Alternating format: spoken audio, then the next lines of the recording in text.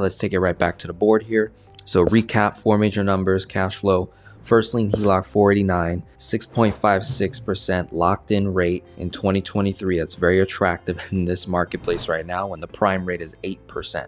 Okay, we owe $82,800. Here are the client's goals. They want to become a millionaire. They want to travel the world, leave legacy for the kids. Two kids we have, husband and wife is who I'm dealing with, and I'm in communication with husband, 58 years old. Wants to help kids pay off student loans. So when that time comes, wants to help, finance their student loans. Instead of them borrowing from the institutions, they can borrow from dad, and then maybe he can set up a repayment plan where kids pay him back and he's using the HELOC to finance that. Or maybe he just flats out pay it all together, right? One or the other, and then invest in more real estate. So this is not in any particular order, but these are just the goals that he laid out he wants to accomplish. So with that being said, we're starting Velocity Banking. We just got the first lien HELOC, or they've had it for a little while. So they've been doing the concept. They locked in the rate. They're on a fixed rate option right now.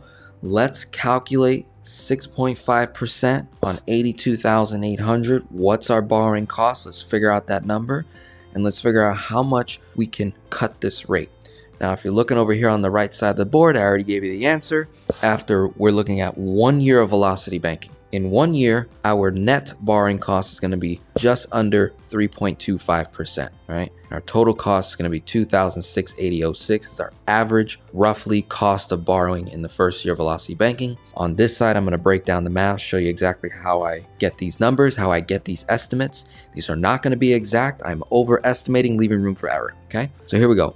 The $82,000 debt has produced a monthly payment of $540. That's principal and interest, $540. If you times 82,800, you times it by 6.56%, you should get this number, $5,431.68. Divide that by 365.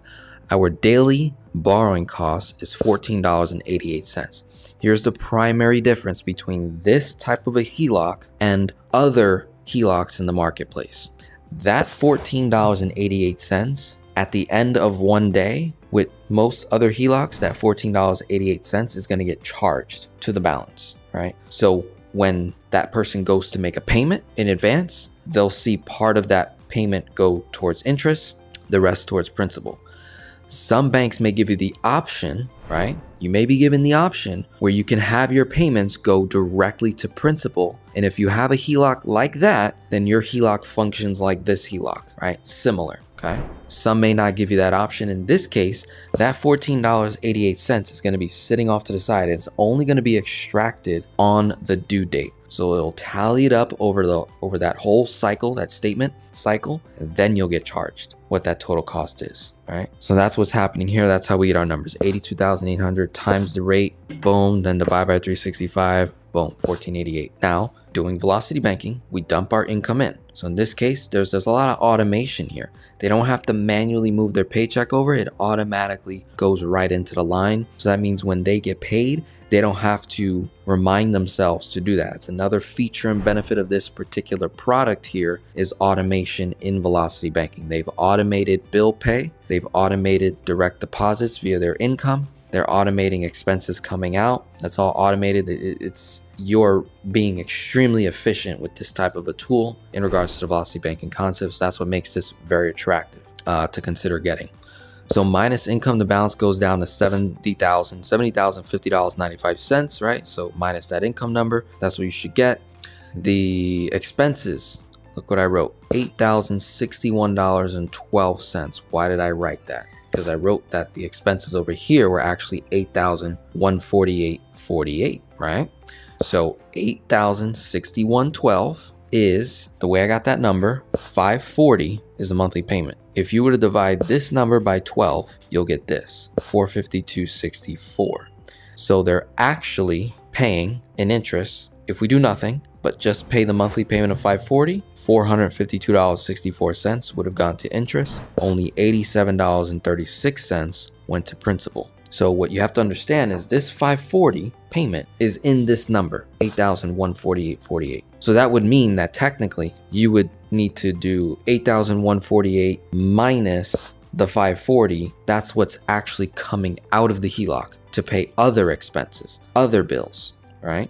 So what I did here is say, okay, of that 540, we know majority of that is going to interest. I'm going to minus the 8736 to factor in that money stood in the line of credit. So technically only $8,061.12 went out, right? The rest, that interest, 452.64, which is already included in this number. So what I'm showing is income going in, expenses coming out, $8,061.12. So just minus $87.36. You should get that number at the end of 1 month in May 2023. Here's where the balance should end off around $78,112.07. What I do from here is I take this number, 78, the $70,000 number, and the $82,000 number, times it by 6.5%, get that number, divide by 365, you get this number. You're gonna get 3 separate numbers. Add those 3 numbers up together, divide by 3, you're gonna get your average daily borrowing costs, times that number by 30 days, you should get this number right here, $414.99. From there, we have cashback rewards. We're going to be running bills through a credit card. Roughly $3,000 is what I estimated, although he could probably do more than that. So off of a 2% cashback rewards amount, we're looking at about $60 per month, every single month. That helps offset our borrowing costs, which means $60 less came out of the Heloc. So I did not account for that, but I will continue to only account for the difference of interest each and every month, right? So here's what happens. If you did 452.64 minus 414.99, you're gonna get a savings, $37.65 of 540. 37.65 plus 87.36 went to principal. That's the only thing I'm factoring in over the next year. I'm not accounting for an additional $60 on average in cashback rewards that did not leave the Heloc, right? Because the cashback rewards are going to get applied to the credit card statement, which means when the credit card is due and it automatically comes out of the Heloc, it's $60 less coming out, which that affects your interest costs, makes it lower. So that's my little room for error there, little estimation. So these are overestimated costs. When it's all said and done, they could probably bring their borrowing costs maybe even less than 3.25. But this is still a really good result. In 2023, our interest cost is 3.25, while everyone else is in near double digits what they're paying in interest. So this is extremely attractive, and we're talking a very large line of credit at our disposal to either invest, and it only costs us 3.25, or pay off debt, and it only costs us 3.25, right? Over 1 year period. So that's the best way to understand your borrowing costs. So those are the elements, right? So the ending balance, $78,000 in the first month of Velocity Banking. We went from 452 down to 414, right? So then what I did the following month is I showed that 8,061.12 minus 37.65, you should get this number, 8,023.47. Income stays the same, so minus income, here's what the balance goes down to, plus expenses, here's what it goes up to. Starting balance, lowest balance, ending balance. There's always going to be those 3 numbers to help you determine what your estimated borrowing costs will be. So we end off around $73,801.48. Look what happens. $391.93 from $414.99.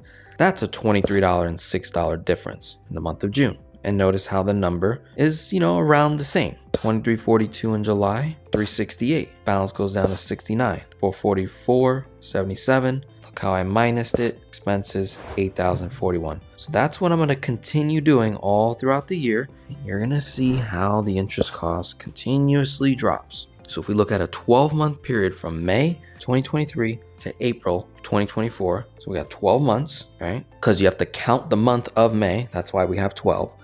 So 12 whole months. By April, our borrowing cost is $147.08. So it went all the way from 452 down to 147. If you were to add these numbers that are in the parentheses, add them all up, you should get this number, $3,406. Your offset amount, the $720, that's money you get back each and every month running bills through a credit card, minus $720, that helps offset your costs.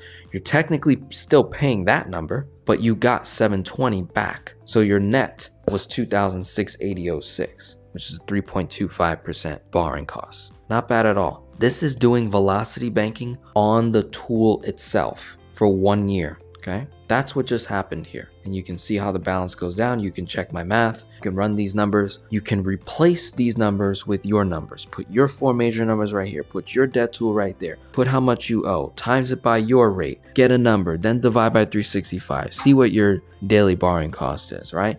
Then minus your income. See what the number goes down to. Times it by your rate. Divide by 365.